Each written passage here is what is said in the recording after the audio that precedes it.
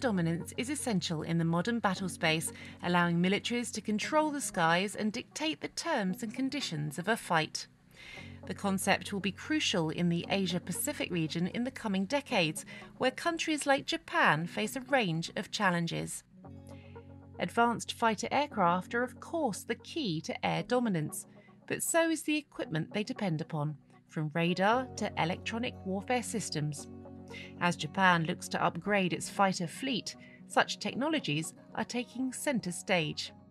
The 2019 National Defense Program Guidelines made it clear for Japan that space, cyber, and EW were national security priorities for Japan, which are obviously three core capabilities of RI&S. One specific need that Japan has identified is their plan to design and develop a sixth-generation indigenous fighter called the FX Future Fighter. It's anticipated that Japanese industry will look to partner with international contractors for this aircraft, to go into their long-term defense needs. Raytheon Intelligence Space offers a wide range of solutions in the air dominance space, focused on radars, sensors, and electronic warfare systems.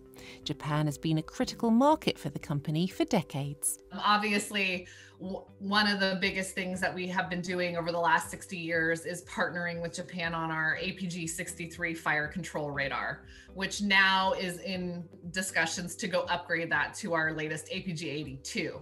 So we do have a significant amount of work product in Japan and work with our customer on a daily basis to ensure that their needs are met, from sustainment to future aircraft. The one thing that I am very excited about is obviously bringing APG-82 and the F-15E aircraft to Japan and upgrading the jets that they currently have. Obviously, they have a big F-35 presence right now, but F-15 is obviously very close, near and dear to my heart. And we are very excited about this partnership with Boeing, USAF, and also Japanese industry to bring APG-82 and the capabilities that offers to help protect the Japanese people. Raytheon Intelligence Space's work in Japan is part of a broader focus on the Asia-Pacific region, which has seen particular development in Australia in recent years. We definitely have provided air dominance solutions, including fire control radars and our next generation jammer, to several countries in the APAC region, including the Republic of Korea, Singapore, as well as Australia. In that region, we leverage the capabilities, scalability, and power of overall Raytheon technologies to help our customers achieve mission success, partner with local industry, and also support their defense and security requirements.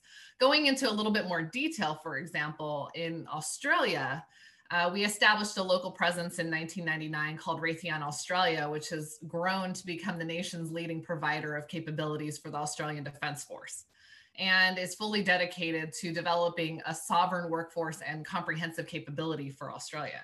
So Raytheon Australia's team of 1,500 employees, which includes about 700 engineers and technicians, has positioned us successfully to deliver on a range of diverse programs in joint battle space systems, mission systems, above water systems, underwater systems, as well as weapons. Such technologies and the aircraft they empower have evolved in many ways over the past decade, with advances in capability helping operators adapt to new threats.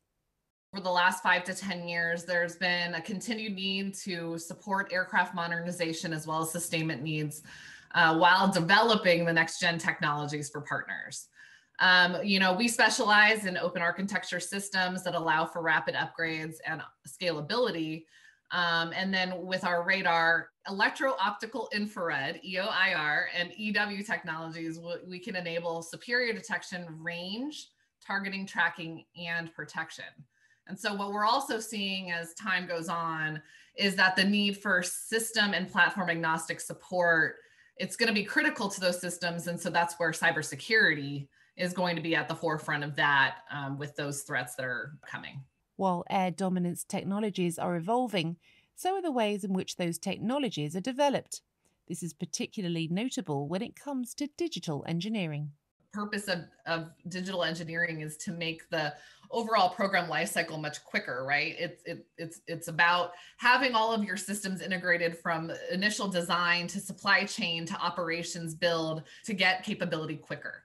And so I think in terms of that, we are obviously have already started incorporating that into a lot of our programs. I think this could definitely be applied to the FX Future Fighter, obviously, to start that womb to tomb. But the whole point of digital engineering is to help the build cycle and to help get capabilities out much quicker. And that's definitely something that we have a core capability in, and something that we have a big focus on in terms of our leadership priorities in order to incorporate that into our current programs and reap the benefits of that. One example of that is our RI&S's Common Open Secure Mission Computer, or COSMIC. It's actually a platform agnostic mission computer that can be used on any aircraft, whether that's fixed wing or rotary wing. And so essentially it uses DevSecOps software development process and by using agile development and iterative updates, users can field the system much more rapidly than you would, a system that was, created 5 to 10 years ago. It also ensures that users are not stuck in the kind of legacy on-off development cycle that we have seen in the past with our customers. So there'll be continual development, continual integration, and continual maturation of this architecture to be able to offer these things that are already essentially like ready-made. Looking to the future, Raytheon Intelligence Space expects to see substantial developments in open architecture systems, which will make it much easier to build and upgrade air dominance technologies. Obviously, that's coming up very quickly because that gives an opportunity for us to deploy systems very quickly and critically. And in addition to that, from an evolution standpoint, we see that in our radar as well. So I mentioned the partnership that we've had with Japan for APG-63 fire control radar, and now taking that to APG-82.